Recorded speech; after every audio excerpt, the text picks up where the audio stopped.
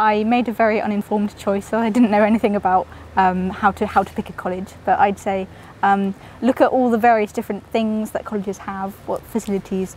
In general, they're pretty much all the same, but if you have a chance to visit any of the Oxford colleges, then pick one you feel comfortable in. I think look for the things that are important for you. So I really like singing, so it was really important for me that I had one that already had an established choir.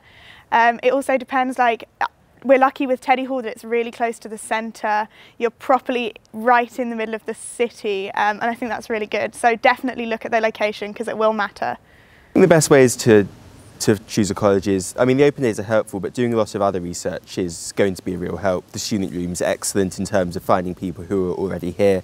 I'm on there, a lot of my fellow Teddy Hallers are here, and they can give some really good advice on what the college atmosphere is like. I maybe think, yeah, what's on your priority list, and then choose it like that.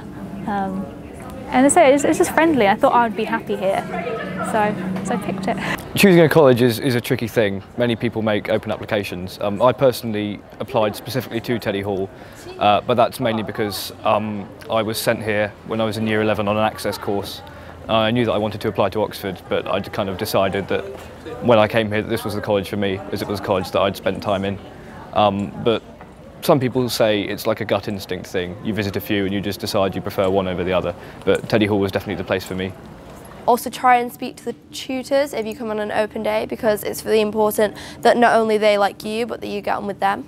The subject open day, I can say, really helped me in terms of knowing, meeting people who taught my subject, meeting people who are here already studying it, and really getting a good sense of what it's actually like to study my subject here, because obviously teachers can be at home and careers advisors can be very helpful, but actually you need to come and sometimes you do need to come and ask the people who are actually here in order to get all the relevant information.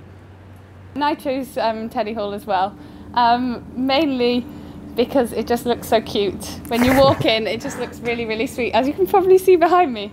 And also, yeah, just because I had the feeling that it was much more informal than some of the other colleges, and that's what I wanted, and it really is like that. Everyone's friends, and I think it was a good choice.